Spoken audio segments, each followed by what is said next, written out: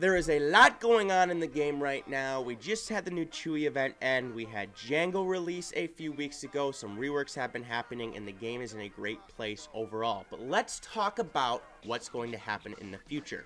First things first, why is Nightsister Spirit the login character? Well, if you are a Star Wars aficionado and you watch everything Star Wars, read everything Star Wars, you will know that in the Clone Wars TV series, the Separatists, led by General Grievous, attack Dathomir on orders of Count Dooku. The Nightsisters could be a threat. They want to get rid of Asajj because she was Dooku's former apprentice. He was ordered to kill. She didn't actually die. It's a long story. But with General Grievous being the one to attack Dathomir and Nightsister Spirit being the login character, we don't have any other Nightsisters to farm. They're not going to give us any shards, I don't think, to Talia, Talzin, Asajj, Nightsister, Old Daka. You know, some event that they're having us use the Nightsister Spirit for. I think it's a lead-in to what we're going to be getting. I'm a little late to the party on this because almost every person that YouTube's Galaxy of Heroes has said this, that General Grievous is getting a rework. There are so many people that have wanted this for so long. In the TV series, Talzin starts torturing Dooku through some dark magic from afar, and he's in utter pain, and he orders Grievous to go kill her. Grievous kills Old Daka, Talzin gets away. He is the main, antagonist in those episodes. I think it's only logical that General Grievous is a rework. The other time you really see the Nightsister Spirits is in Star Wars Rebels, when Maul takes Ezra to Dathomir to complete a ritual so they can see the visions that they were looking for. He wanted to find out where Obi-Wan was, and Ezra saw the same thing, and the spirits possessed Kanan and Sabine. Maul got away, wanted to take Ezra with him. He said no, he saved him. That was the only other time. So some of that could lead to maybe a Darth Maul, mechanical leg Darth Maul coming in, but I really think it's going to be the General Grievous rework. It's a rework that we need. I think he could be a dominant character in the game. He could make droids great again, and I'm interested to see what they're going to do with him. So in that respect, not a lot of people have Grievous geared up at all because he's a crappy character. You should start getting him to 7 stars, though, in my opinion. You can find him in the Shard store. For those later game players, just buy pieces of shards and equipment from the Galactic War and Cantina store. Use those to get your shard shop currency up there and start farming him, please, because I think this is the rework that's going to be coming. But again, it could be Mechanical Legs Maul. Grievous, I think, would be great, though. Now on to something more pressing. What is the next legendary character coming out that we are going to need characters for? Well, there are a few options, but I'm going to tell you to be safe right now, to be on the safe side of everything. We are going to look at the Old Republic characters. Revan is the most anticipated character in the entire game. People have wanted him since it started. I mean, there's been lots of rumors. They thought last February was maybe going to come out. We're going to need these Old Republic characters for something in the future.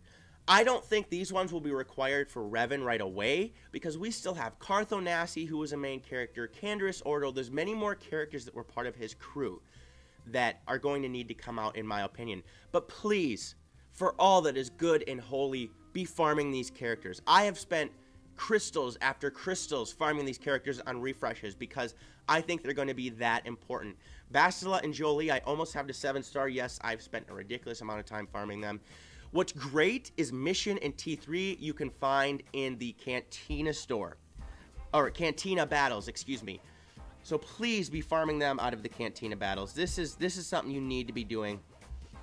If you're in the middle of farming a character that you just want to get to 7 stars, stop immediately. Farm these characters. You can find Bastila in 2 spots. This is nice. You can find her in the fleet battles and the dark side hard nodes. And they've actually lowered the refresh to 25 crystals. So it's cheaper to be able to get more of her shards again each day. I panic farm these, basically. Jolie you can find in the fleet battles as well, 4E and 60 dark side. now we'll look at, oh, I didn't mean to X out of there, sorry. Now we will look at Zalbar. Zalbar is another character that needs to be found in the fleet battles in light side hard nodes.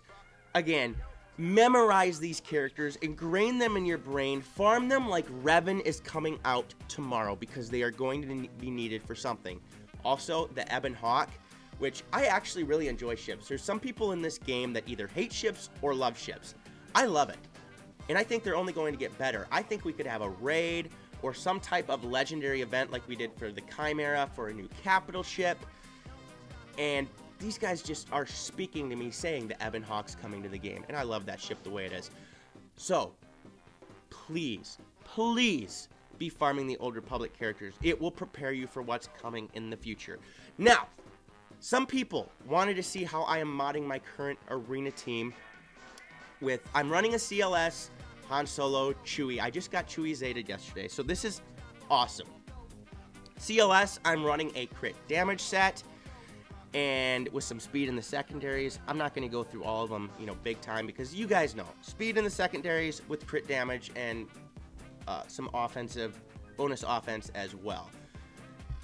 The character that I really want to focus on is Han, but before we do that, let's look at R2-D2, because again, I've spoken this in the last two videos on the JTR and on how to mod R2-D2. I want him sending as much offense as possible to the rest of the team, so I have him with a bunch of offensive primary stats.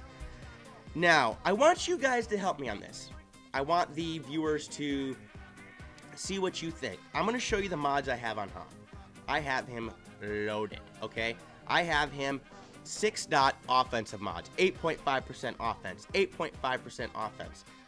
They're crit damage set, obviously, but offense in the primary. 42% crit damage, 8.5% offense, and then health, and then this is defense. It'll go up when I 6-dot it. Should I be putting these mods on R2-D2 so he can spread more of those stats to everybody else because 10% of his stats go, or do I keep him on Han? I'm going to show you the damage he can deal when I go into battle here. We'll look at Chewie. Chewie with his Zeta is so much better. I got this done yesterday, and it's already a big difference against those Traya teams. It's a basic crit damage set, some good speed secondaries with the crit damage in the primary. Again, those of you that like, you know, crit damage sets, crit chance mods would be another good set to have in there. I just don't farm them as much. It's something I should start farming. Now, I switch off between a few characters in the 4th spot. Sometimes it's General Kenobi, because he's an awesome tank. I found that I'm not as effective with Old Ben, although some people put him in there. I run Thrawn a lot, because Fracture is amazing, still the best character in the game. And L337. I don't have her leveled up yet. There are a lot of great YouTubers out there, and just looking at it myself, that say this is a great character to run in there because of the turn meter that she can give. I haven't used her yet, but she is somebody I'm going to use. So that is something to think about if you're going to be farming characters to run with this team. We'll go in, we'll do a battle here, actually overnight with the defensive team I've put in here. I actually forgot a character that I put in for defense. I usually switch back to my Palpatine team for defense because I found that this team drops so much. I don't have Traya. When I get Traya, we are getting so much closer. 22 shards so far. I'll be using a Traya team still. And I'm close to using a Bastila team sometimes anyway because I love that team. But this team can tear through people. I run Ness because I feel like she's awesome when it comes to defense. I have her really fast. I put Thrawn speed mods on her. She's at a 303 speed.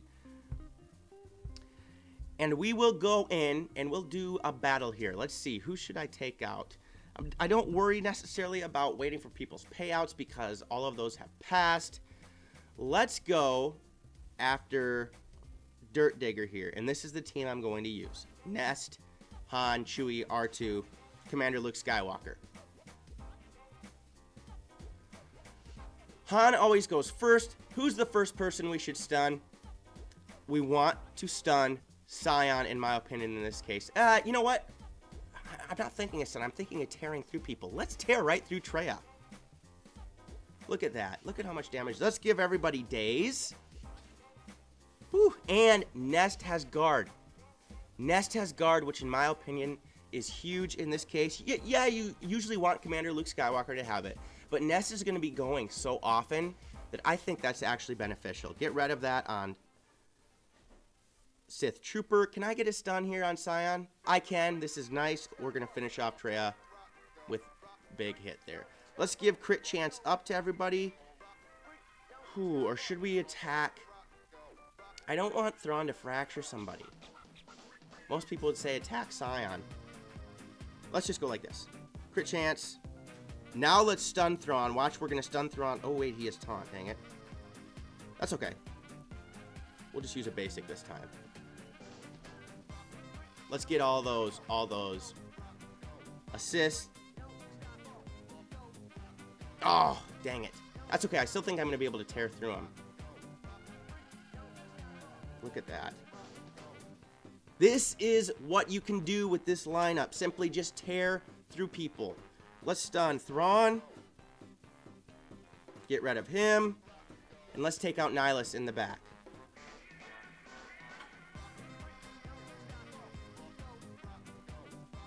All of these assists. I have to finish off you, I guess. And the damage that is coming out. Guys, I tore through that team with ease. It's a Traya team. I'm using Nest. Oh, that's a lot of fun. And when I can get days off and prevent turn meter from coming, it's even better in my opinion.